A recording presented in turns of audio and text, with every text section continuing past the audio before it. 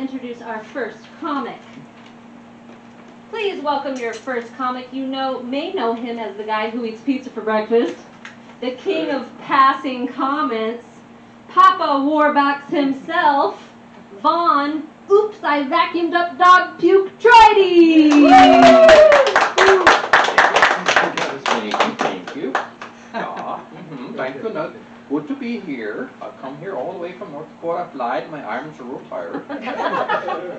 So, I'm going to talk about, well, first of all, I want to get a great big Uff-da from everybody. Uff-da! Thank you. Because that's the kind of jokes you're going to be hearing right now. You're going to say Uff-da after you hear them. So Ole Olson was a very good friend of mine. Back in North Dakota, he was a very funny guy. He did a lot of great things, and that's why we like to tell all these wonderful stories about him. And Ole was married to, Ole Olson was married to Lena, and his good friend Sven lived on the neighboring farm. So that's the background. So one day, Ole and Sven were out on Ole's barn shingling, repairing it, putting the shingles back on, And Ole looked up to see how Sven was doing, and he noticed that Sven would pull out a nail from his apron, he'd look at it, he'd throw it away, and then he'd pick up the next one, he'd nail it in. He'd pick one up, he'd throw it over his shoulder. The next one he would nail in. And Ole says, "Hey Sven, why are you throwing away all those nails?" He says, "Ole, these nails are pointed the wrong way. You gotta get the ones that are pointed this way." And Ole laughs and he says, "Sven, you stupid fool. Those are for this side of the barn."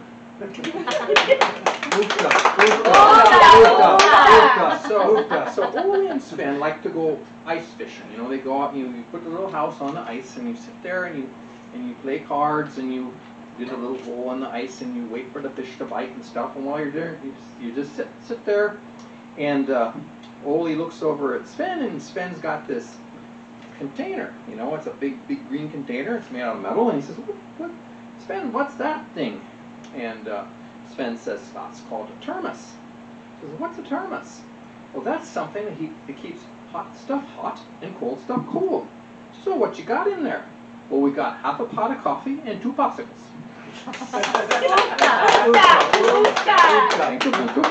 So Ole called up the airport, and he says, "How long does it take to fly to Fargo?"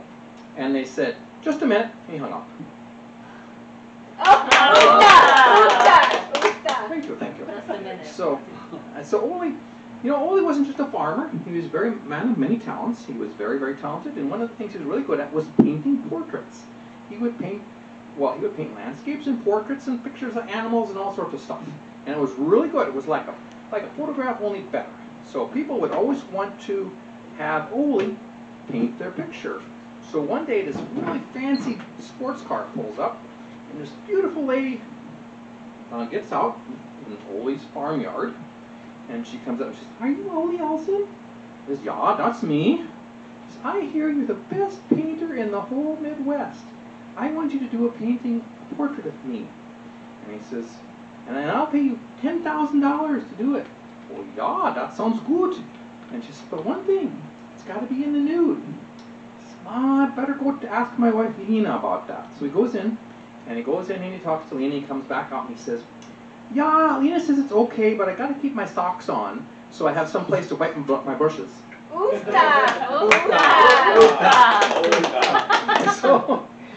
So one day, Ole and Lena, they were kind of young when they got married, and it was a long time ago. And so they got married out in the church out in the rural area, and then they were going to drive to Bismarck. They're going to stay in Bismarck for their honeymoon. So they go out there and they drive. When they reach Bismarck, Ole reaches over and he puts his hand on Lena's knee, and Lena says, "Ole, we're married. You can go a lot farther now." So we drove to Fargo.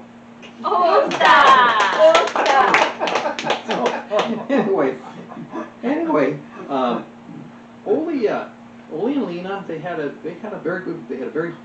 very romantic courtship, and after they've been married a few years, they're driving down the road, and Ole says to Lena, "Remember when we were youngsters and we used to go over by the side of the road. We used to park and smooch and do other stuff. And he says, yeah, that was lots of fun. And Ole says, maybe we could do that right now. It'd be fun. She says, yeah, Ole, but what if somebody saw us? I'd be so embarrassed. He said, well, here, we got some nice grass over here. We can go underneath the car and we can make out under there. And she says, yeah, but Ole, the car's kind of small. What if your big old legs are going to stick out of there? What are they going to say if somebody comes and they see your big old legs sticking out? And Ole says, I'll tell them I'm fixing the clutch. So okay, so they pulled over, they got underneath, they're going to town, you know, they're just forget about themselves, they're having so much fun. And all of a sudden Sven drives by and says, Ole, what you doing down there? And Ole says, Sven, I'm fixing the clutch. He says, well, you better fix the brakes first because your car's all the way down to the bottom of the hill. One day, it was winter, and Ole and Lena lived on a farm next to a lake. And all across the other side of the lake, there's a little town that's got a general store. And Ole says, I'm out of smokes. Lena, well, let's go to town and get me some smokes. And she says, but it's so far. It's such a far way to walk, and the car won't start. She said, oh, just walk across the lake. It's frozen now. You can walk across the lake. So she says, okay, give me some money. And he said, no. You can put it on my tab. And she went across the lake, and she came back with his smokes. And she says, Ole, the storekeeper kind of scolded me. He said, you're putting too much stuff on your tab, and you've got to pay up. Why didn't you give me some money? And he says, well, I didn't know how thick the ice was. And so another time, Lena comes home, and she has to walk home, and Ole says, where's the car? And she says, it won't run, there's water in the carburetor. And he says, oh dang, I gotta go fix it. Where is it? It's in the lake. Another time, Ole got a little bit of trouble. Well, farmers don't always make, sometimes they have to take an extra job because the farm life is hard, and so you got to make ends meet. So Ole took a job in the factory in town, and so one day Ole came home and he looked all sad, and Lena says, what happened? And Ole says, well, I got in an accident and they fired me. He says, what? How did that happen? He says, well, I got my ting stuck in the pickle slicer. Oh my God, Ole, show me.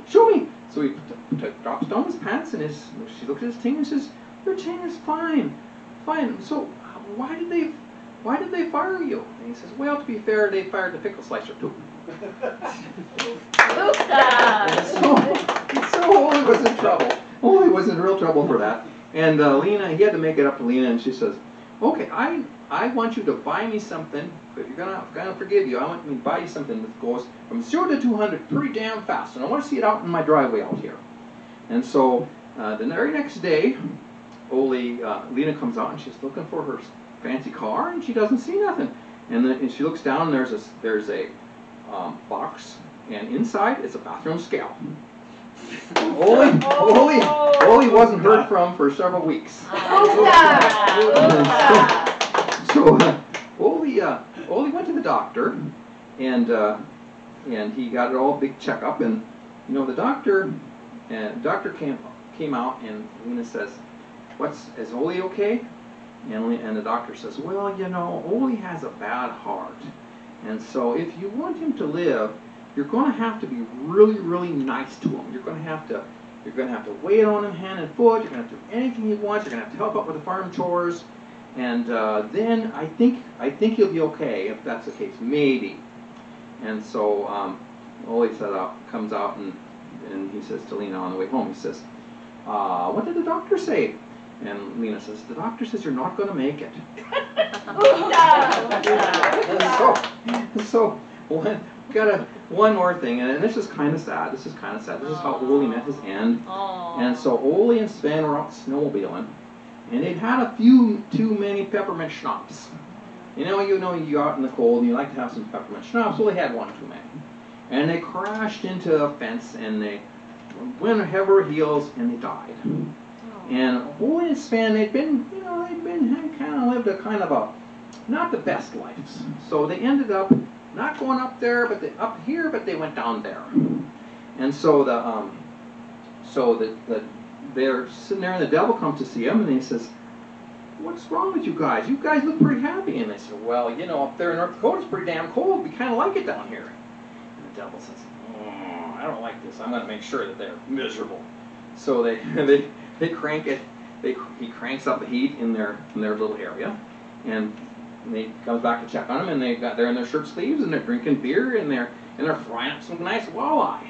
And the devil says, "Yeah, you guys are supposed to be miserable." He says, "No, on a nice warm day like this, we're going to have a nice fish fry, and we're going to enjoy ourselves. It's so nice here." And so the devil says, "I'm going to fix those two. I'm going to fix those two. I'm going to make it colder than hell, you know." And so he turns off the heat in that part of hell, and it's just completely frozen. There's icicles and everything, and so he comes out to check on Ole and Sven. He's like, now they're going to be in misery and agony. And instead, those two guys are jumping up and down and yelling and snapping their mitts together and screaming. And the devil says, "I give up. What the heck is wrong with you guys? Why are you so happy?" He says, "Well, since it's freezing down here, we know the Minnesota Vikings have finally won the Super Bowl." Oh, yeah. Uff-da. Thank you very much. Thank you very much. Your waiters and waitresses. All right, you needed a drink. Yes. Who else I needs need a drink. Okay. Yeah. Why don't you just come up and tell your weather? Oh, I forgot. I was supposed to Which tell. one? Oh, Yes. well, yeah. Oh, wait, no, go ahead. Maybe I should. Well, Oh God. What? I was No. supposed to. My mom had a joke. Oh, My mom had a joke, and I want to tell it. Okay. And Tell it's your, going to be. I'm going to do it in a you holy know, voice. Okay. Weather, You know, great weather. I hear Ole Olson. One of his many favorite sayings was, "How do you know whether you're young or old?" How? Well, this is how you tell. If you're in a public place and you fall down, if everybody laughs and points at you, you're young. If everybody screams and runs up to help you, Oh, yeah.